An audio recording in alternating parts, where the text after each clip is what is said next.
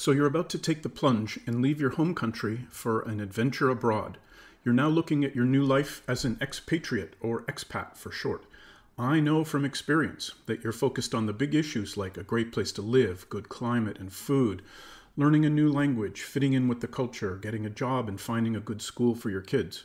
But there are a lot of other issues that expats have to deal with that you don't think about until you find yourself waist deep in the details. In this video, I'll try to outline the things you need to be aware of, and a lot of them need to be handled long before you even leave home. This is definitely not the kind of video that I normally make here, but my recent transition from Thailand to Spain brought all of these issues to the surface again, and I thought that putting out these seeds of thought could be helpful for prospective expats. Keep in mind that depending on your home country and your expat country and the services you use while overseas, these factors will affect you more or less, but it's always better to be prepared. You're lucky if you're going to a country with very open policies or have a special situation like being in the military or a company is transplanting you with full assistance. You're not so lucky if you're doing everything yourself or you're heading into a country that's notoriously difficult. So don't be afraid to decide no and look somewhere else, or postpone the idea for a while. Several of these factors are interconnected, so it's difficult to make a single defined list. So in the video, I'll introduce concepts and then refer to them later if there's some overlap. I'll give some examples from my experiences along the way, from calling Canada and America my home countries, and then living in Australia, Germany, Scotland, Thailand, and now newly in Spain as my expat adventure continues, plus some other interesting experiences I've been told about from dozens of experienced expat friends. Since I'm putting a lot of detail down here, this is going to be a bit long. I'll mark the timeline into sections, and if a section doesn't apply to you, then feel free to skip over it. I would strongly recommend, however, that you watch it all the way through the first time, and then come back later to recap certain issues that you're running into. Okay, let's get started. Please feed the YouTube algorithm by giving the video a like. If you want to see more like this, click subscribe and ring the bell to be notified of new videos. If you want to chip in on my expenses, I now have Patreon and YouTube memberships. Preparation. Are you a detail-oriented person? Because you'll be the one driving your process and you'll be the only one who cares if it works. Research, research, research. Build a 5-year plan, and this will help you focus. Do Google searches on every possible thing that you can think of. Build a spreadsheet or keep written notes on important factors, and build a timeline for important events that come in sequence and are often interconnected. Watching this video is a good part of that planning, but don't trust one random guy on the internet to give you the magic keys to the kingdom. Join Facebook expat groups in your prospective country. Go on the groups and read, and then ask informed questions on anything that's still not clear. These expat groups vary from generally helpful to generally toxic, so take them with a grain of salt. Be sure to do your homework first, and don't post, "How can I move from the States to somewhere in Europe?" and expect someone to spoon feed you. I strongly recommend visiting your prospective location first for as long as you can, since the reality of being on the ground will help you with your final decision.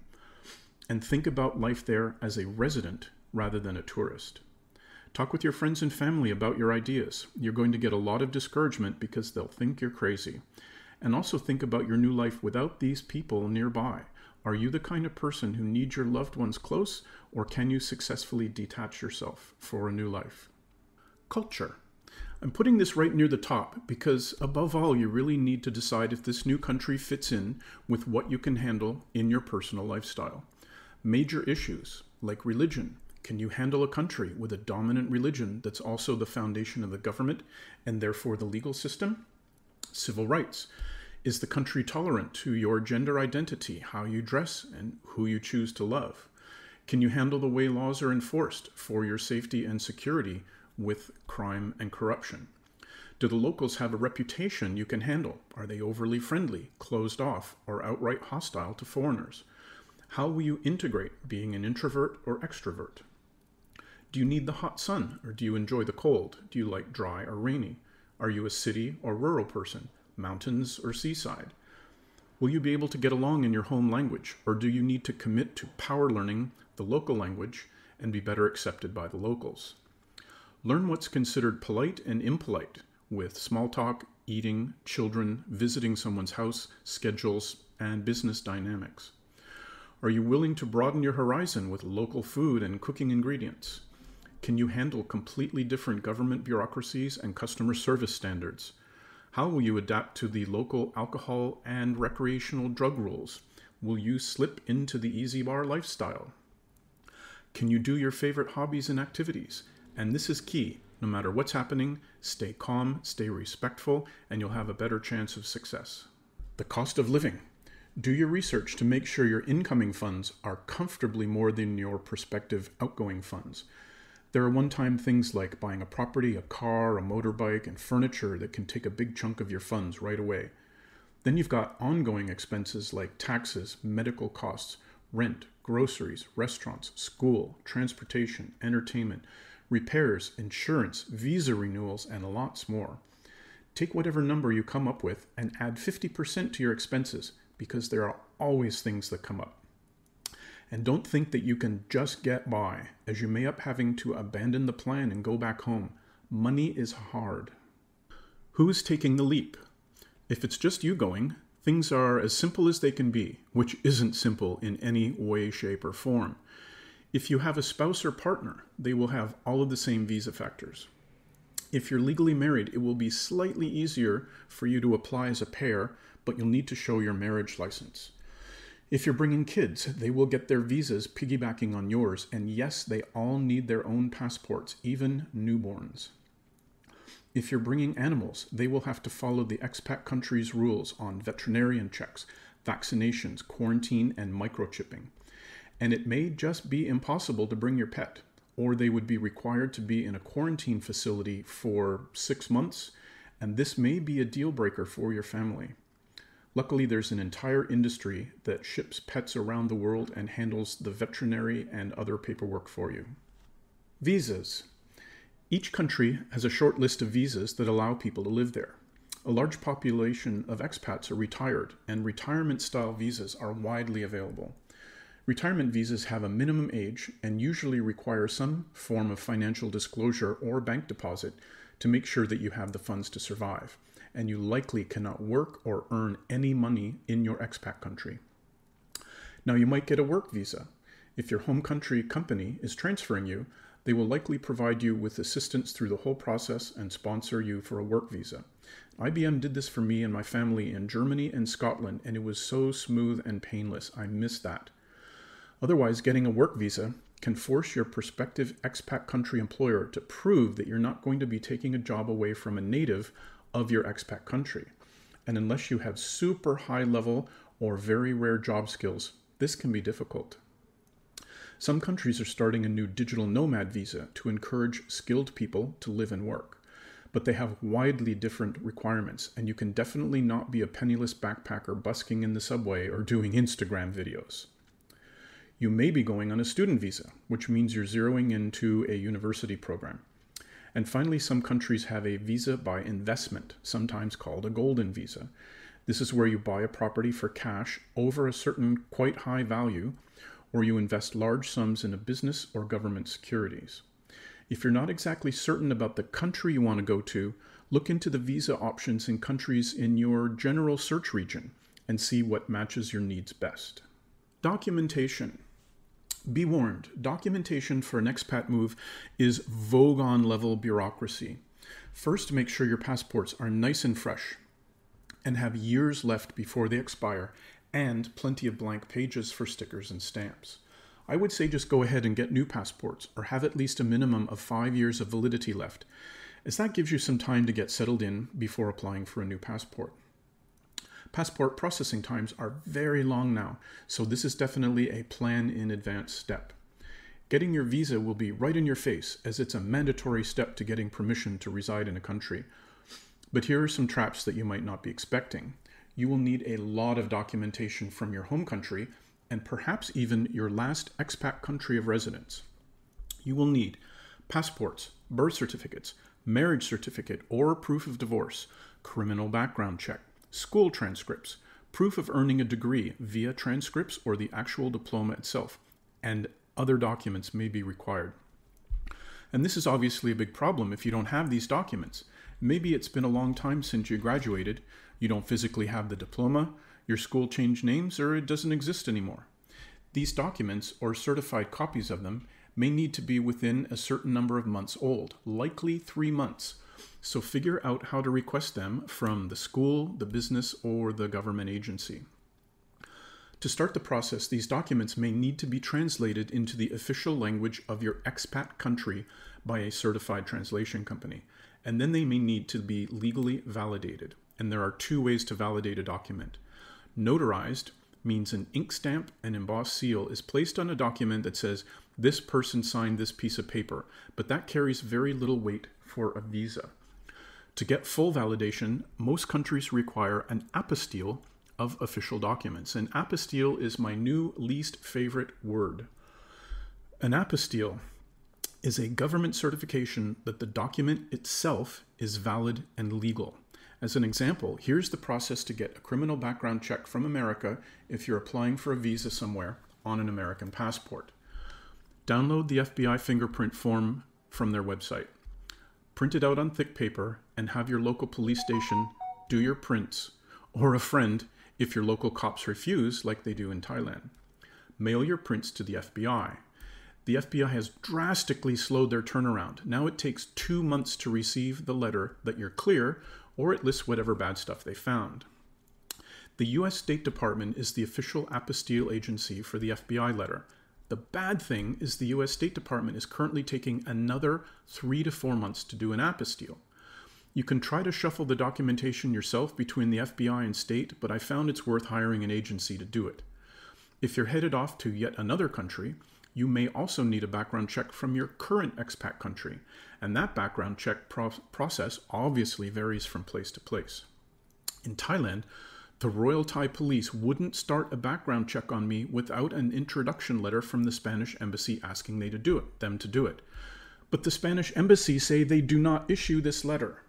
Now don't ask me how I got past this catch-22. And then, on top of everything, you may run into a timing issue depending on how old each document in your application package can be for your expat country to accept it. You need a trusted person back home. And this is one thing that definitely nobody thinks about. Since you are not physically in your home country, somebody will be needed to perform critical services on your behalf. I strongly suggest finding a family member or trustworthy friend and set them up with a power of attorney on things like your bank and investment accounts, and any other tasks that require physical, personal, legal access. We'll refer to this home country helper as your person. Now, hiring a mailbox service can handle some of these issues for me, and I'll talk about that in depth a bit later. What about your home country home? If you own your home, some expats sell it, and some rent them out. If you sell, then you have no physical link that needs to be managed. If you rent it out, I suggest hiring a rental agent with a good reputation. They screen renters, collect rent, do maintenance, and when things go bad, they handle things like evictions and other legal issues, and that's what you're paying them for. When I lived in Australia, my Austin rental agent was terrible, despite the glowing reviews I got, so keep in contact with them to make sure things are going smoothly. A friend or family member may not be able to handle the workload for this, or be able to follow through completely when things get tough. Then, what do you do with your personal home goods? Do you leave them in the home? Do you store them with a friend or family? Don't even think about using paid storage. You're just lighting your money on fire every month for no good reason. Trust me, I stored my car for 10 years. And yes, I did try to sell it, but nobody wants a home-converted electric Porsche. And it was illegal to import it to Thailand. So, bottom line, just sell or give things away. It's cheaper in the long run, even if you have to repurchase things when you get home. And this is a lesson because part of being an expat is learning to let things go and be at peace with it. Shipping your personal goods. You're heading overseas, but you still want all of your things to make you feel at home. The stuff that we just got finished talking about. My advice, forget it. I recommend only shipping critical, personal things that you cannot possibly find in your expat country, even if you'll end up spending money on duplicate items. Consider packing large suitcases when you make your flight over. This can be way cheaper than any other shipping method. The first bag or two are free and can be quite heavy, and then additional bags are paid by weight. A good trick is to buy bargains from departing expats and then sell them before you go. And there are websites and groups specifically for this. Beware the difference between home and expat country power, as 120 volts versus 240 will blow up your device real good. If you do ship some things, you will be in for significant shipping costs, lengthy transit times, and potential import duties. And some countries even want to tax you on your own incoming used personal goods. Now, do you want door-to-door service, including packing and unpacking? Or maybe you can pre-pack yourself and save some money. There are a lot of options, so get many quotes, ask questions, and check the online ratings from previous customers. What is your home mailing address? This seems trivial, but I'm here to tell you it's a field of landmines. Your home life is linked to your mailing address. But now you're living overseas and you have a postal address there, but who do you notify that you moved? Be very careful. For some businesses and government services, it's critical to maintain a home country address. But how can you do this? You need someone willing to accept postal mail for you. That person can open letters, take pictures, or scan the pages and then email it over to you, and then they can take any necessary action that you ask them to perform. As I mentioned earlier, you can sign up for a mailbox service that you pay per month to handle your postal mail. And they are in business to scan, forward, fax, deposit checks by mail, and perform other services, and all managed through your account on their website. Now, some governments and businesses are starting to recognize these mailbox services as non-residential addresses and may reject you living there. So you have to find one that really tries to make it look like you do live there. Of course, this means that you have to notify all of your home country contacts of this new home postal address before you go. And I like to call this my address of convenience. And the bad side of your home address will come up shortly. Renting or buying a property in your expat country. This can be a nightmare of complexity, cost, scams, and legal issues. This subject is a whole video to itself, so I would just say research this extensively on the pitfalls of property purchasing and rental in your prospective expat country. My strongest advice, hire a local buyer's agent who will handle the entire A to Z process for you. You pay them and they work for you. They are the local experts and they protect your interests in the deal. My fantastic buyer's agent in Barcelona not only found 2 issues with the deed that blocked the sale, but they also negotiated 10% off the list price. Beware of scams. Never send money for a deposit without seeing the property and confirming that the selling agent and the property are legit. After you move in, get renter or homeowner insurance because bad things happen and you do not want to be out of pocket for thefts, fires, floods, or significant maintenance. Notify all expat country contacts that this is your new postal address. Beware that your expat bank may charge massive fees, and I mean massive, simply to print a paper bank check to be handed over when purchasing your new home. So try whatever you have to do to negotiate the rate down. In many countries, including Thailand, when you're buying property, keep documented proof that the funds for buying the property came from an overseas source. This is important because when you sell the property and you want to move the money back out of the country without a lot of hassle, you need this documentation. Health issues. Be sure to get traveler's health insurance before you leave home, and this will cover you during your transition. You will almost certainly need a health insurance policy in your expat country to comply with your visa regulations, because they don't want you to be immediately a burden on the public health service, although you may get one with your local employer that could be in compliance with the rules. If not, you'll find multiple private insurance companies that have policies specifically designed to fulfill the visa requirements. Note that some policies have maximum age limits, but if you're already a customer, you may get grandfathered in as you get older. And policy costs skyrocket as you get up in years, which can make it unaffordable, but it's mandatory, so there's another catch-22. For Americans, we get access to Medicare at 65, but there are time limits to being overseas, and we have to fly home for treatment to be covered, so only use that for major health issues.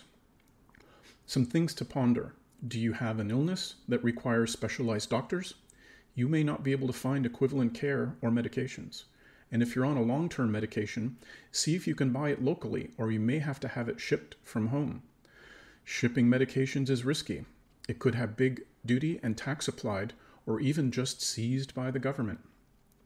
Getting quality mental health treatment is noted as very difficult by many expats. Counseling may be limited or unavailable. And especially finding school resources, medication, and therapy for children with issues like autism or ADHD could be a deal breaker for the whole trip. Banking and investing. This may be the most complex and tricky factor. During your entire stay overseas, we all have to deal with money. Money comes in and out of our accounts. We have credit and debit cards. We go to ATMs. We manage our retirement funds and pensions. Now, governments are really worried about terrorism and drug money, so they've enacted a growing list of rules and regulations. And due to America's influence, these rules are also rolled out across the world. There's an authentication system called KYC, Know Your Customer. Financial institutions use this to confirm you are who you are and that the source and destination of your funds is legitimate. Due to these rules, things have gotten really bad for us trying to live our lives straddling 2 or more countries. So let's talk about our home country bank first. Home country banks may cancel your accounts or refuse to open one if they know you're living overseas. I've heard of multiple UK banks canceling expat accounts that have been open for decades. Companies may literally not be able to talk with you or respond to emails if they know that you're overseas. Your person back home is valuable here since they can deposit paper checks, pay bills, buy or sell stock, and request disbursements from your retirement accounts. Credit and debit cards are mailed to you occasionally, and your bank will default to the home country address they have on file. You can ask that the card is forwarded to you, or some banks will actually send to your overseas address for an additional fee. It might help to tell them that you're on vacation and you need the card while you're still there. There are credit cards that are friendlier to expats like Citibank, Chase, and American Express. It's worth investigating a new card before you leave. Any paper checks in your home currency that show up will need to be deposited in your home bank account. If the check is physically at home, that's relatively straightforward for your person to handle. If the paper check arrives in your expat country, you'll have to mail the check back home directly to the bank or to your person who can take it to the bank for you. Because expat banks take months and charge large fees to process foreign checks, or they may even outright refuse to process it. Using an ATM card while overseas can have big hidden fees and bad exchange rates, so try to find a no-fee card like from Schwab and only use bank-labeled ATMs. Always decline an ATM's offer of setting the exchange rate for your withdrawal. Let your home bank do it and you'll get a much better rate. Never ever use an ATM from a company called Euronet. They are literally everywhere in Europe and set outrageous fees and bad exchange rates to catch unwary travelers. Now, of course, you'll need a bank in your expat country. Banks are greedy, and you may be subject to huge monthly fees just to have an account. So ask around in your local expat community for recommendations. Be sure to check out the new crop of online-only banks to see if their limited, branchless services are sufficient for your needs. In order to get better service, I have now cultivated My Guy at my bank branch. I go to My Guy for everything I need. I buy the extra financial products, I give him the highest ratings for her services, and then I ask for discounts. You can reduce or eliminate fees by having a direct deposit of your salary or buying services like renter and health insurance. I got a free account by purchasing 1,000 shares of the bank stock. It's now up 52% and they pay dividends too, so the joke is on them. Your expat bank will very likely give you a debit card and online access linked to your account. You can apply for a credit card, but some banks like Thailand, they just won't do it for expats unless you preload funds into the account tied to the credit card.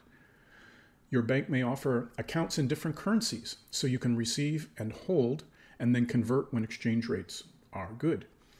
You may be able to install your Expat Bank debit card into your Android or iPhone to enable the tap-to-pay system that you can use at stores and restaurants. But I found my tap-to-pay works about 80% of the time, so I'm forced to carry the physical debit card with me anyway. But I always try to use the tap system first. In Thailand, nearly every time you do something with a teller, you have to bring your passport and you will sign every photocopy or computer printout. For additional security, banks are now sending codes to you via SMS text messages, email, or their own app in your phone. And we'll talk about the resulting big problems with that more in an upcoming section. Transferring money. It's a fact of life that you'll have to move money across borders and between different currencies. So be prepared to get completely screwed over by this industry on exchange rates and transfer fees. Transfer service companies will charge you a percentage of the amount you transfer, which is absurd because it's just a different number in a single electronic transaction. So shop around with different transfer companies to find the best fee structure. Now, some will also try to make a hidden profit by adding a bit to the exchange rate, while others guarantee that you get the real bank exchange rate. If your bank or investment company is big enough, they can do international transfers through the SWIFT network. And there are other services like Wise, formerly TransferWise, D-Money, Sable, Smart Currency Exchange, and World Remit. Note that you may have to go through the service's Know Your Customer procedure if you're a new customer. You may also have to be a resident of the country of their base of operations to be legally accepted. And they may make you prove the source of your funds. And finally, know that some services do simple one-time transfers, while others give more powerful tools like setting up a repeating transfer schedule or making a transfer when the exchange rate hits your target, or locking in an agreed exchange rate over an extended period of time. Telephones. Right now, you've probably got a mobile phone with a SIM card and a phone number assigned to your home country. When you arrive in your expat country, immediately sign up for a local number, which can be put into your phone with another SIM card, or an eSIM, which is a new electronic SIM system that most newer mobile phones can handle. Then you choose a plan with the amount of minutes and data you think you'll need.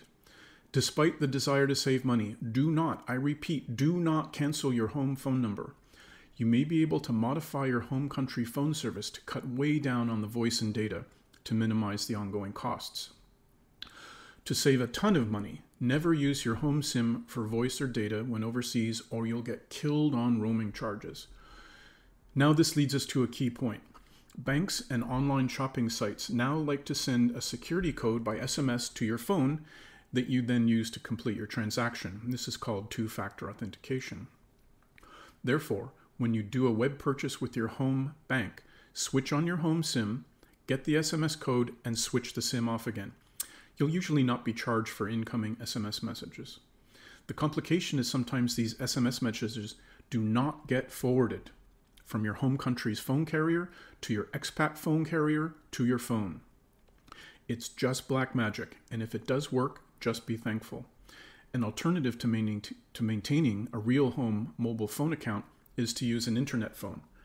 This is sometimes called VoIP service, or Voice over Internet Protocol. Systems like Skype, MagicJack, Google Voice, Zoom, Vonage, Mint, and others provide a way for you to make and receive voice, phone calls, and SMS messages via an app in your phone. You will choose or be assigned a phone number in your home country, so it looks like you are in your home country. But you'll get the calls and SMS messages anywhere on the planet that you have local data service, even via Wi-Fi sitting in a coffee shop somewhere. I've had generally good luck with MagicJack, but some companies use an SMS generation service that MagicJack doesn't forward, and the messages just don't arrive. Other SMSs arrive just fine, and there's no way to know if your service's SMSs will arrive in your expat country and your phone until you try it for the first time. Taxes. Taxes, again, are a super complicated issue, so do extensive research on the tax procedures in your home and expat countries. I am not a tax professional, and in no way depend on what I say here. Some home expat country pairings have special tax treaties that can be good or you're bad for your tax situation. First, you will very likely be taxed on any income earned in your expat country. And make sure that your visa allows you to earn that income, or you might be caught and deported. The applicable tax treaties may allow for any expat taxes you pay to be credited against your home country tax return, thus avoiding double taxation. The US and some countries will, in my humble opinion, unfairly tax you on your worldwide income.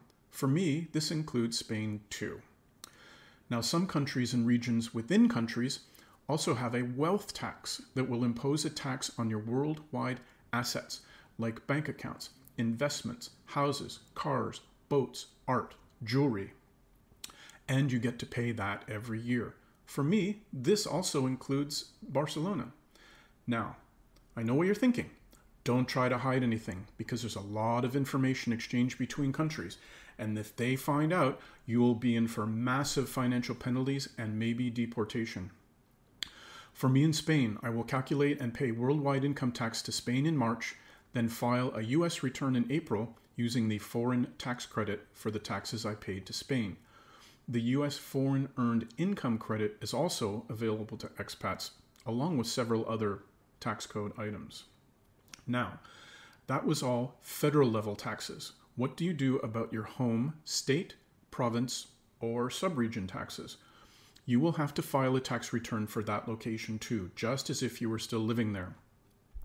The state will receive your income information based on your mailing address and that you give to your federal tax agency employer or investment company or anybody that manages your money and files reports with the government. If you do not plan to return to the same region, you might want to take the opportunity to quote unquote move to a location that doesn't have an income tax. Then you only pay federal taxes. After I left California, I filed as a non-resident for several years until one day they seized a substantial amount of money in back taxes and penalties from my bank account. It took me 6 months to prove to them that they were wrong, and I got a full refund minus the seizure fee that my bank charged me.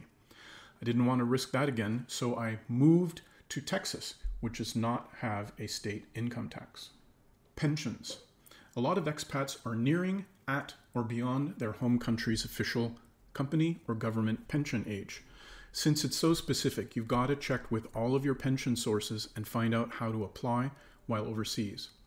For our convenience, most countries will do a direct deposit to an overseas bank account, as they probably already handle a lot of retired expats. Sometimes this expat bank account has to be a very specific type of incoming bank account that not all banks in your expat country may want to provide, as it involves know your customer factors. Worst case, you can have a direct deposit to your home bank or a paper check sent to your home address, which your person then handles for you. You would then occasionally transfer funds over to your expat country to cover your living expenses. Now, I've heard of countries like the UK that do not give yearly increases in your payout amount if you're out of the country for a certain amount of time. And they also require periodic letters showing proof of life, or they will just stop paying. In Australia, in order to start collecting your pension, you have to move back and live there for 2 years. So read up on your country's pension rules very, very carefully to make sure you don't lose out. Activities. It's easy to think you'll instantly fit into the lifestyle and have fun, but that's not always the reality. You got to be prepared to put in the effort to keep yourself busy, perhaps outside of work or school. Find local groups through Meetup or internations that match your interests and hobbies. There are lots of language exchanges where you can meet people from all over the world and make new friends. There are groups and apps for dating to find that special new someone in your life. Find a cinema that you like that has a language you understand from voice or subtitles. And here in Spain, that's identified by the code VOCE, which means basically original voice. Find stores that support your hobbies and make some contacts and friends there. See if there's a local group of people with the same interests. Explore your area on foot. Go to parks. Find some favorite restaurants and hangouts. Take date trips around your area. Take holidays even farther out. But here's the thing. Don't get stuck in the sit-on-the-couch lifestyle. You moved overseas for the adventure. Grab it with both hands. Driver's licenses. This is mandatory. Get an international driver's permit before you leave home. Most people call it an international driver's license, but it's really a permit or an IDP. In America, you get them at the AAA office. In most other countries, you go to the driver's license office. Frankly, I think it's a useless piece of cardboard, but nearly all countries require it. You can usually drive in your expat country with the combination of IDP and your home license for 6 months to 1 year. Any longer than this and you have to get a local license or risk getting fined. That could be as simple as swapping your license at the motor vehicle office, but you might have to take eye focus, color blindness, reaction time tests, or watch instructional videos. In certain cases, you might have to do a rules of the road written exam. Worst case, you might have to do a driving test plus all the rest. Here in Spain, they treat anyone outside the EU like they have never driven a vehicle in their entire lives. So here in Barcelona, I have to attend a driving school to learn the Spanish words for the words on the driving test. I then take a written test and I take a driving test. Never mind that I've been driving for 45 years all over the planet. Importing a car. Another thing from home that you love is your vehicle. It's your baby, and cars are expensive, so of course you want to bring it along. Don't! In 99% of all cases, I would strongly discourage this. First, it may be illegal based on the import laws of the country. And if it is legal, you'll pay import duty and taxes.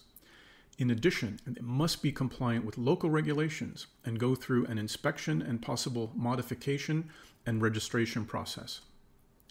Then you have to find insurance, which could be tough for a car that the local companies don't have in their quoting and billing system. Then, where do you park it?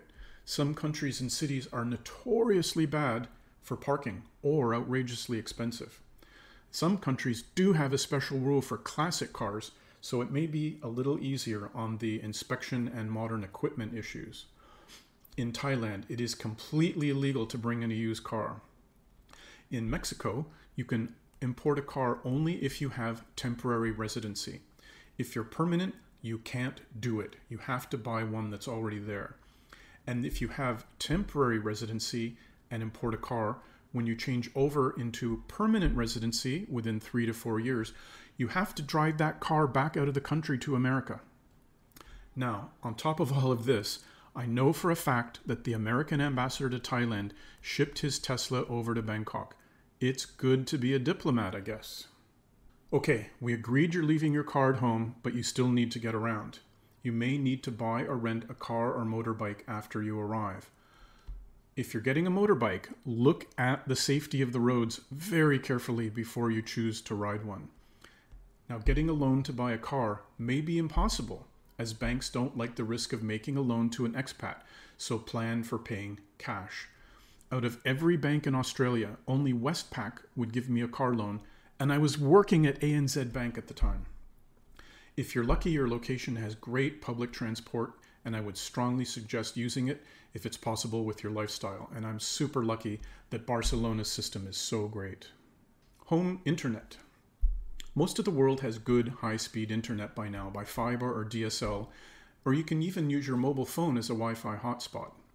So check with other local expats about which companies have good service and pricing and will even, wire up the home of an expat. Perhaps without the certain government documents you're not going to be able to get for a while. Watch out for hidden charges or huge jumps in your monthly fee after an introductory period. Worst case, you can sign up for SpaceX's Starlink service, which is high-speed satellite service available in about half of the world so far. Virtual private networks. Some websites refuse to work or handle you differently based on your geographical presence. Streaming video websites are known to tailor your content to the local audience, so you may be missing out on movies that you could watch back home. And banks might outright refuse to even let you log in based on where you are on the planet. Online shopping websites get confused about what language to show you, which currency to use, and how to calculate shipping costs. And even some countries have enacted a giant internet wall. Now, this is where VPNs can be your friend. There are a lot of vendors out there with high quality and very fast connections. And with a VPN, you get the triple benefit of encrypted communications, piercing firewalls, and selecting which country you want to be quote unquote originating from. I suggest setting 2 up, so if you have a problem with one in a particular country, you can easily switch to the second one. Now you should note that the Opera web browser has a free VPN built into it, but it has limited features, so I would go with one of the good VPN companies, and they're always listed with huge discounts. So just watch any YouTube video and you'll get something from one of the VPN companies. Postal services and buying online. Eventually, you'll have things mailed or shipped to your expat address.